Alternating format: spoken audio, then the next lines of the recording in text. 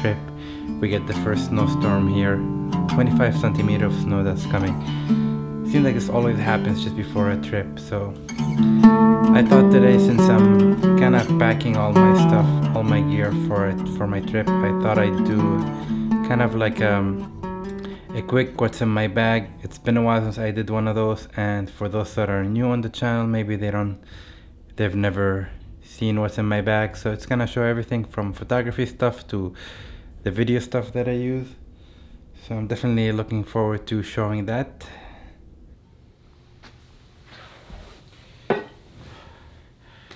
What's up, everybody? So today, since I'm packing, I thought I'd show you everything that I carry with me on my travel.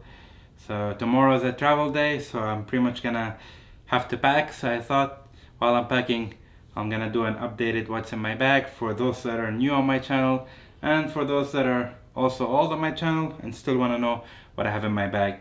It's gonna be a bit long, but hopefully you'll find something informative in here and it won't be too boring for you. So I'm gonna just start off by, pretty much I laid everything on the table here, so I'm just gonna go through it from right to left, and that should cover everything. First off, obviously, I'm gonna have my drone I'm gonna take with me, which is the DJI Phantom 4, and I have one battery on it and an extra battery, and I think that's enough. And I have the display here with the built-in screen because it's just, I don't have to connect my phone, and that's really nice. And I always believe in carrying extra stuff with you, so an extra set of propellers is definitely helpful, because let's say you do damage one, it's good to have backups. And I have here with me filters for the drone. It's ND and polarizer filters. It's 4-stop, 8-stop, and 16-stop ND filters. You just pretty much screw on your camera, and they're really small. I don't know if you can see that. So, and they're sometimes, if it's too bright outside and you want to get that, you know, if you're shooting 24 frames per second, you want to get 50 frames per second. You want to get a shutter speed. If you're shooting like 24 frames per second, and you want to get a shutter speed of 50, you want to cut down on the light, and this might be helpful to get you to that nice shutter speed. And it's good because it's a polarizer as well, so it definitely, even if you don't need to cut the light, it adds a bit of, just boosts the color up, and I've seen the difference and it looks really nice. The second thing I carry with me is my tripods. I have the 3-legged thing Albert here, right here. And this one I'm using right now for mostly video, because if I ever want to set up my video camera, I'll just set it up on that.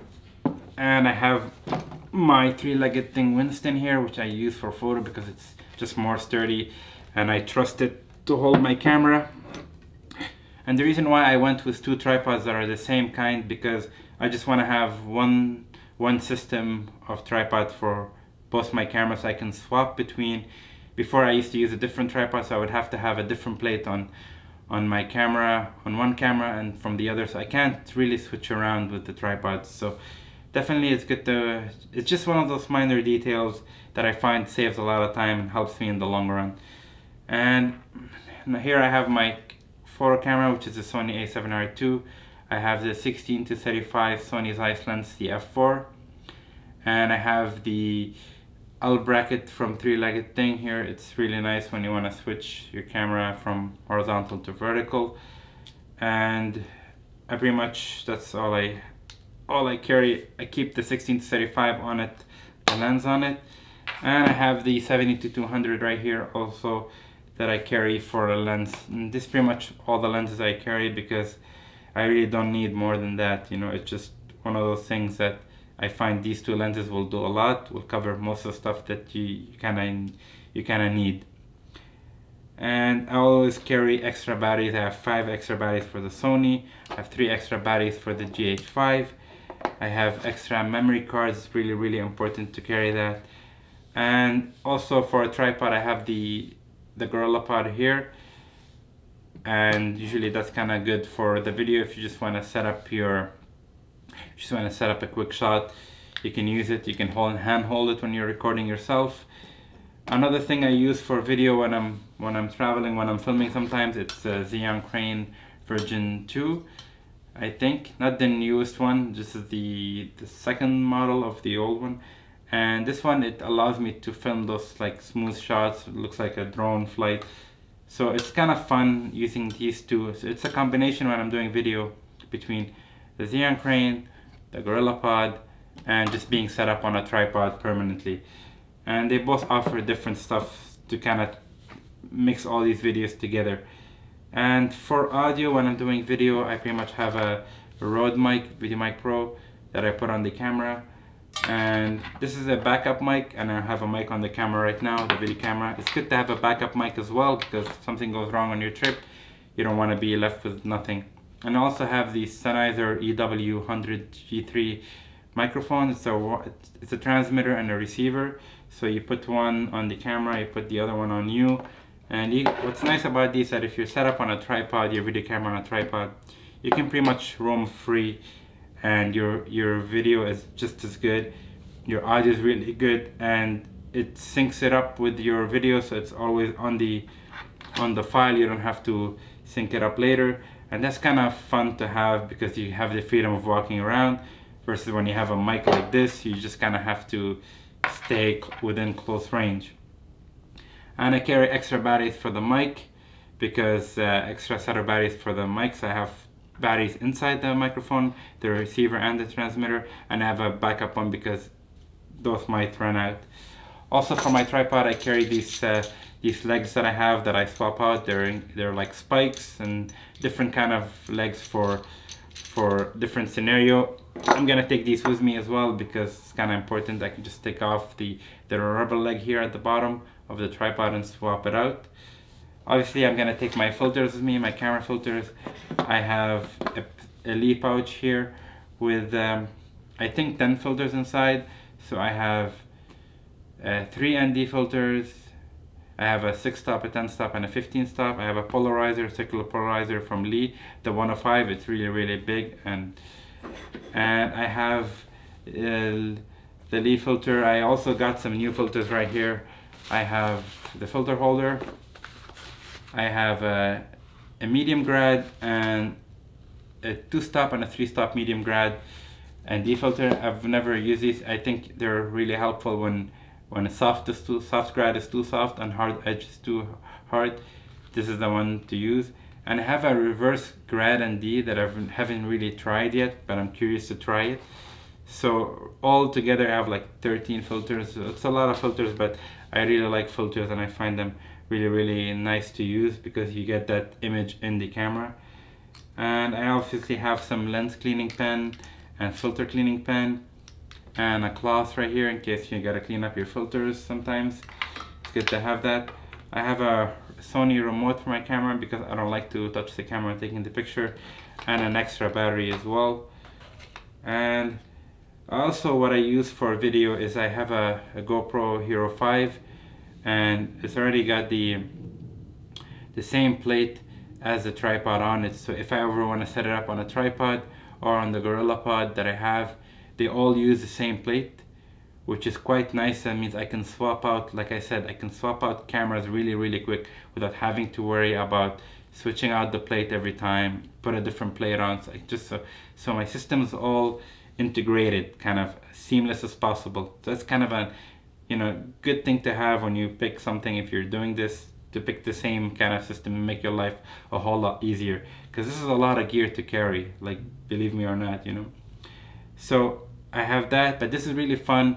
I have it with the suction cup right here, and what's fun about this is that you can put it in your car, on your windshield. You can do a time lapse while you're driving with it. You can record yourself in the car where your hands are free, and you can just record with it. It's good. It does 4K video, so it's really nice to have. And they're really versatile. You can do a lot more with it. You can take a lot more chances with it because it's waterproof and it lasts you. It's pretty good. And also pretty much everything here I am gonna carry with me in the backpack that I have, the Peak Design 30-liter backpack. And I like this bag. I've managed a way to fit it all into this bag while I'm traveling. You can actually watch a video that shows you how I fit a drone and my photography gear in it. The video camera always stays in my hand because I'm always recording with it, or have it on the gimbal or on the GorillaPod, so I don't need to put it in the camera bag. Also, I have a 30,000 mAh here. It's a it's a power bank for charging my phone when I'm out. And obviously I have the hard drive, external hard drive that I use to store all my photos and videos. And I have a water bottle, obviously a first aid kit, because that's really helpful because I always tend to injure myself. And I put it on a like a carabiner, so you can pretty much just hang it anywhere on your camera, on your camera bag, and it doesn't take much room. So pretty much everything here in terms of extra batteries and stuff, it goes in this Peak Design backpack that I have, the 30-liter backpack. And this is the everyday bag, I think. But everything the extra batteries all go in the bag. But whenever I'm traveling, all the charging cables and all that stuff, which can add up to a lot because there's a lot of stuff, I put it in one of these think tag kind of a back pouch. And the stuff that I don't need to have on hand, I just shove it in there. I shove it in my checked-in luggage, and I leave it in the hotel room. So whenever I need to go back to the hotel room, this is where I charge everything, because I have enough extra batteries to last me through the day. So I don't need to have my chargers on me as I'm just going about during the day. And the tripods, they pretty much, when I'm traveling on the plane, they go in my checked-in bag because I don't want to carry that weight, and it's a lot of weight as it is. So I definitely put it in my checked-in bag unless I have to take one out due to weight. But usually I put it in and it goes through fine, and it's more secure and you don't have to worry about it. Also, I carry kind of a toolkit here, a multi-tool. It's really good to have in case something you need to tighten something out, or you need some tools. It's good to have that. So I think this is kind of it. I think I went through everything. Remember how I said it's kind of fun to have everything integrated, and it just makes your life a lot easier when shooting. So another little quick trick is I have these Lee plastic adapters on the camera, and instead of when I first got my filter, I used to always unscrew the adapter for the filter holder and then put the lens cap back on. So it was annoying every time having to do that, and when you're switching lenses you have to do the same thing. So basically I got these plastic Lee filter kind of caps, you can buy them, and comes in a pack of 3, and you keep your adapter on, and you just pretty much every time you want to take a picture, you just remove the plastic thing, put your Lee filter holder, then slide in your filters, and that's kind of it. And what I do is I bought 2 of them. So basically I have another adapter on the 70-200, and so basically if I ever swap lenses, I don't have to swap adapters, and that's kind of it. So it's really fun to have that little easy, it makes your life a lot easier. It just makes your life a lot easier, and I find it really, really helpful. And what's nice about my 2 lenses, the Sony 70-200 G lens, the f4, and the 16-35 lens, is they're both the same diameter size. So basically I just bought the same filter holder, but it doesn't really make a difference. Alrighty, so this is kind of it for this video. Hopefully you guys liked it, and if you have any questions about any of the stuff that I showed, just leave me a comment and I'm happy to answer your questions. I really like questions and I like talking to you guys. So this is kind of it, and do subscribe to my channel and hit that bell button just in case when I put a video, you get notified. Alright, see you guys until next time. Oh, also I forgot, I'm gonna be going live this coming Thursday at 1 p.m. Montreal time. So basically if you guys are around, do check it out. But hopefully the internet's gonna be good there where I am, and hopefully it won't give me any problems. I can do that. And for those of you that are wondering, I'm gonna be going to Hawaii for a couple of days. So I'm gonna definitely make some videos there, but I'm gonna try to upload from there. But if the internet's not good, I'll probably do it when I come back. so there might not be any videos for a while, but come when I come back after the new year, maybe there's gonna be one before New Year. There's gonna be a lot more videos. So I didn't disappear. I'm just didn't have enough internet or fast internet to upload. So I'm gonna try to do that, but hopefully it all works out. All right, thank you guys. See you.